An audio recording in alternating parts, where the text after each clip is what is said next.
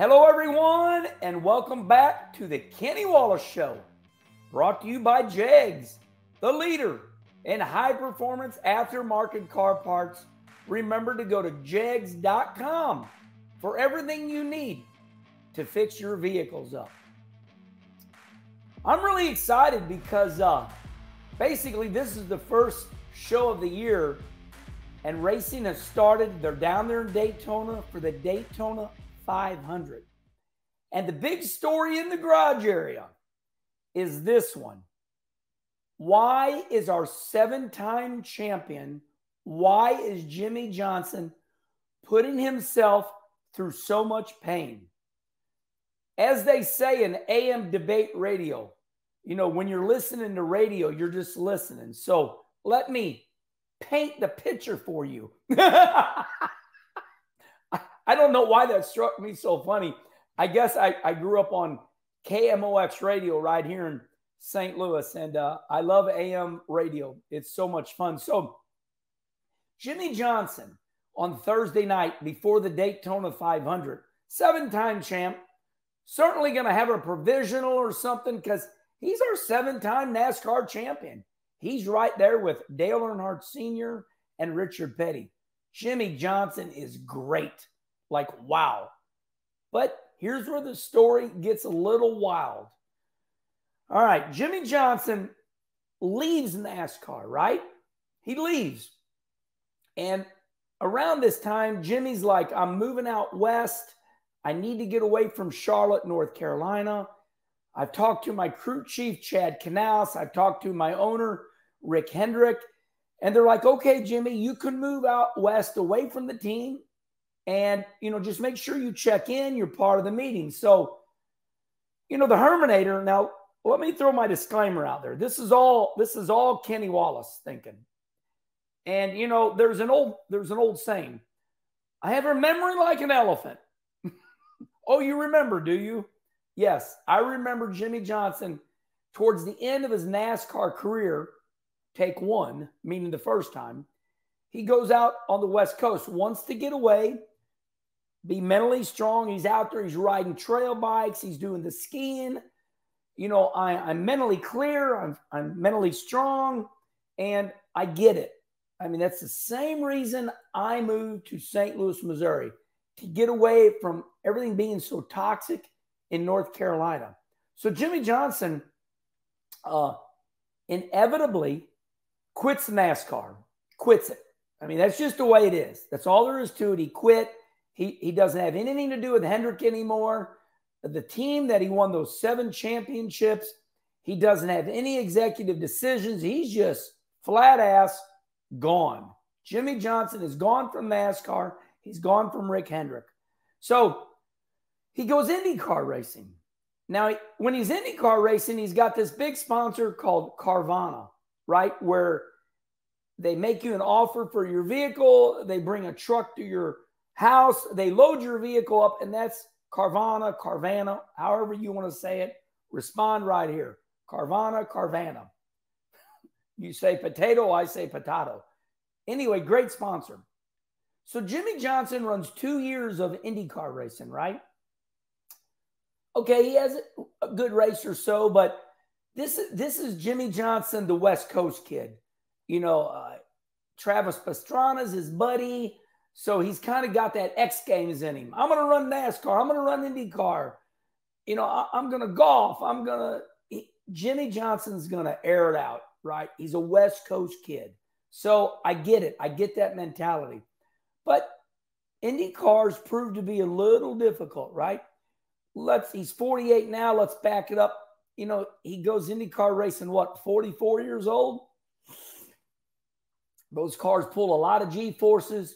You know, this is Kenny saying this, you know, kind of hard to, once you get in your mid-40s, kind of hard to teach an old dog new tricks. Now, I like what Tony Stewart's doing because you're just going drag racing straight. You know, you're done 6 seconds. And that's everything, right? Really 3 seconds. So it doesn't go very good for Jimmie. But we're going to give Jimmie a break because he's a 7-time champion. And let's make this very clear. Jimmie Johnson's phone number right here, and he's a friend of mine. And Jimmie Johnson will come on Kenny conversation. Just I'm waiting for the dust to settle with Jimmie. He's got a lot going on. He's living overseas. He's been out to the West Coast. Jimmie's got a lot going on. All right. Now that I've told you all that, what did that take? 2 minutes? 3 minutes? The question begs this. Why in the hell, at 48 years old, a 7-time champion, he's done it all. I know he's a racer. I get that. Look, both hands up. Stop right there. Hey, Herman, why are you racing at 60 years old? Well, because I realize that retirement and the word content is not in my vocabulary. So I get it. Jimmie's a gamer. He wants to compete. But that's not all. I'm going to tell you right now why Jimmie Johnson came back to NASCAR.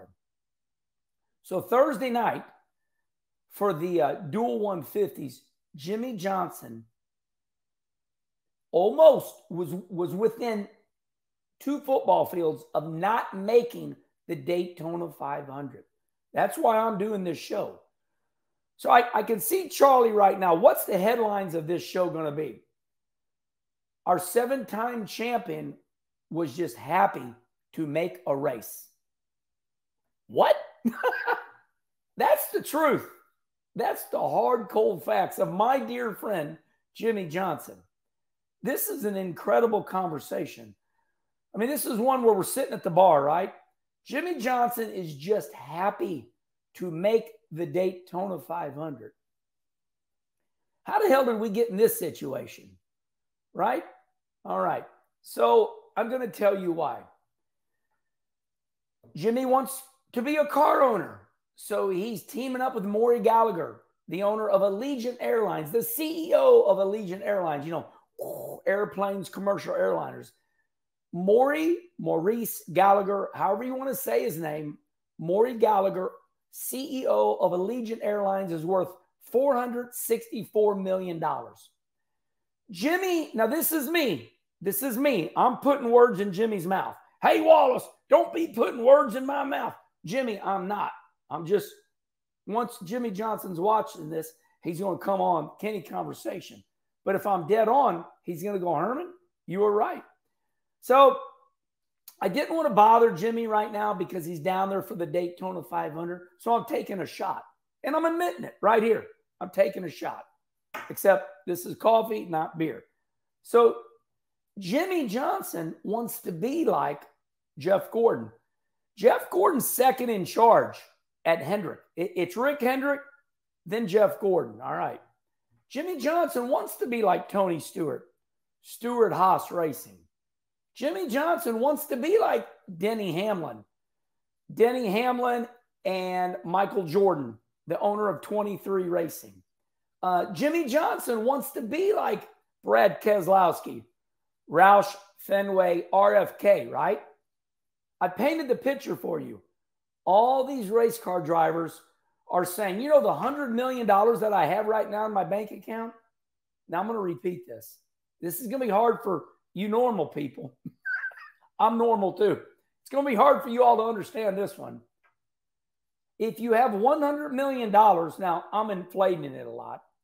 It's probably got 50 million, but let's say these drivers have $100 million when they retire. It's not enough. And here's why.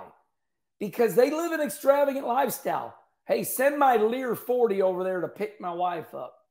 Hey, I got 4 houses. I got one in Kennebunkport, Maine, because we're doing, my wife's a model. You know, I'm doing the New York scene. I'm doing the LA scene. You fly a jet out to LA, that's 20 grand. Boom, like that. Especially if you're living over there in Charlotte. Imagine living in a different country. So all of a sudden, you're spending 100 grand a month because you're wanting to go to Barrett Jackson. You're wanting to drink the wine. You want to hang out with Mr. Rick, right? I know how much money these guys spend, and it is like, whoa, okay. Wow. So you're Jimmie Johnson, you're Jeff Gordon, you're Brad Keselowski, you're Denny Hamlin, and you're like, these guys are going through some money, like quick. And I'm 50 now, and I got to do something. So after Jimmie Johnson does all this, he looks around and he goes, I want to be a car owner. I want to be a car owner. But Jimmie, to be a car owner with Maury Gallagher, the CEO of Allegiant Airlines, Jimmie wants to pair himself up with a real wealthy dude, right? Because he doesn't want this team to go down. So Jimmie's super smart. He looks around and he goes, man, what car owner's got a shitload of money? Charlie, don't beat that out. I fit that word right in where it needs to be. So you look at, Keselowski, that's Roush Fenway, lots of money. You look at all these guys, you look at Denny Hamlin, who's got more money than Michael Jordan. He's making $40 million a year on selling tennis shoes, and he's retired. So Jimmie Johnson does it right. But here's why Jimmie Johnson's driving the race car. Okay, let's take a look at that team. Okay, so Maury Gallagher owns it. Richard Petty sold his shares back to Maury Gallagher. So Maury's the only owner. Jimmie Johnson comes in. Now there's two owners, right? The King, which I respect immense. The King is just there and he's making his money, doing his deal. But if you look at it, the King sold his shares back. So the King doesn't own, Richard Petty does not own anything with this team. He's just there and he's making money and he's doing things and he's awesome and he's the face of NASCAR. So when you look at Legacy Club is the name. Legacy Club is owned by Maury Gallagher and now Jimmie Johnson. So Jimmie needs to either put 5 or 10 million of his own money in, or he's got to do what's right. So Jimmie, now this is where it gets good. Jimmie brings Carvana sponsorship from his IndyCar tribe, right? Carvana likes him. So Jimmie's there with all this money now, and now Maury Gallagher's going, all right, now we're big time. Look here, everybody's coming to my garage area, just like Tony Stewart did with Stuart Haas, right? Gene Haas was a billionaire, but he really wasn't taken serious because he wasn't winning anything until Tony Stewart came. So this is what's going on right here at Legacy Club. Jimmie Johnson, the 7-time champ, and it doesn't hurt to have Richard Petty, the King, there. They're really making Maury Gallagher and this Legacy Club team, that's what it's called, Legacy Club. They're making this team really strong right now. And in the meanwhile, Jimmie Johnson is going to become a real owner and get real money in return. So Jimmie now can go ahead and live this great lifestyle, put the black jacket on like Jeff Gordon, walk around, hey, let me tell you what you need to do here. That's the way it is. So I love Jimmie Johnson to death. I think, look, here's the end. This was a great move by Jimmie. Brilliant move. Because he saw what Jeff Gordon's doing. He saw what all these heroes do. Rusty Wallace, my brother, owns 9 dealerships. I mean, doing good, right?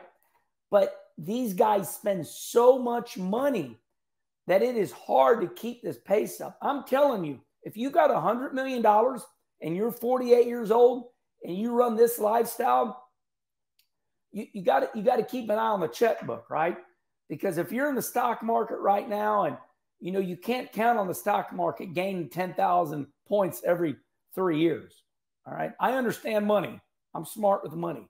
So good move by Jimmie Johnson. So that's why. And this is where Paul Harvey, you kids don't understand this.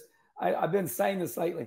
Paul Harvey did radio and he would say, and that's the end of the story. So Jimmie Johnson decides he wants to get into car ownership because you can make money.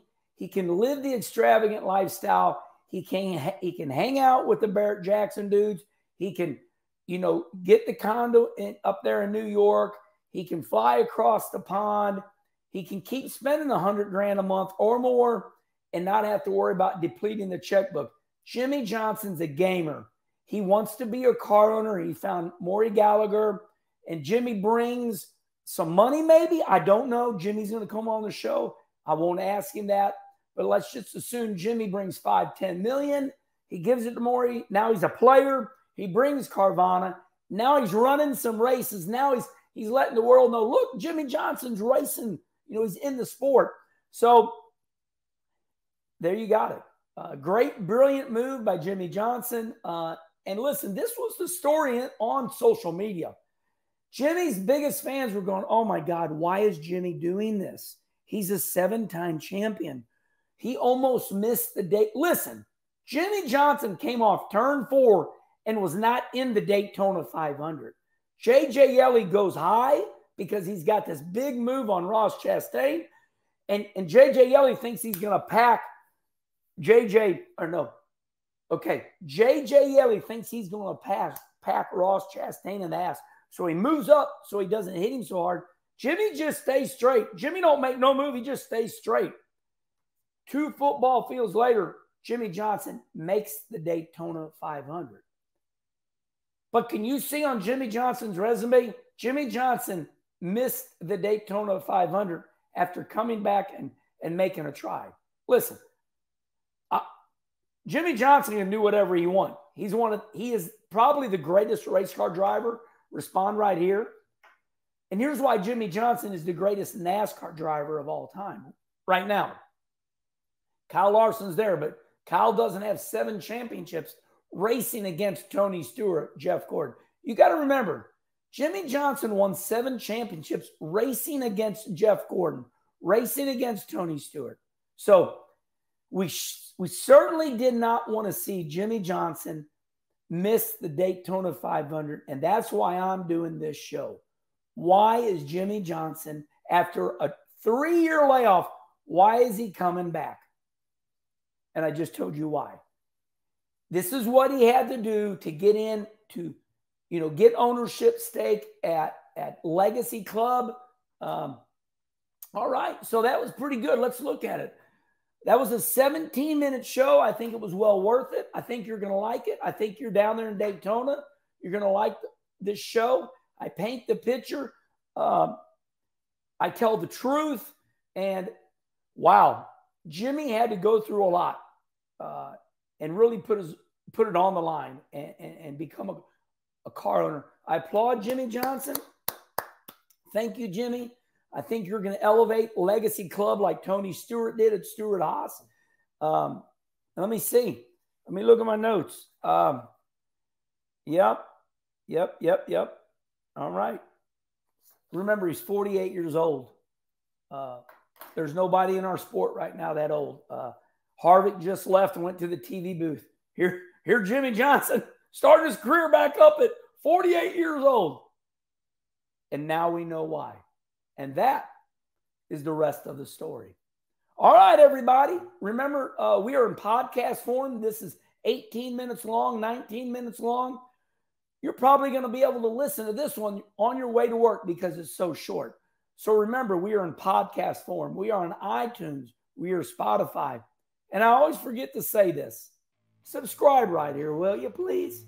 We're so close to the 100,000 subscriber trophy from YouTube. And love you all.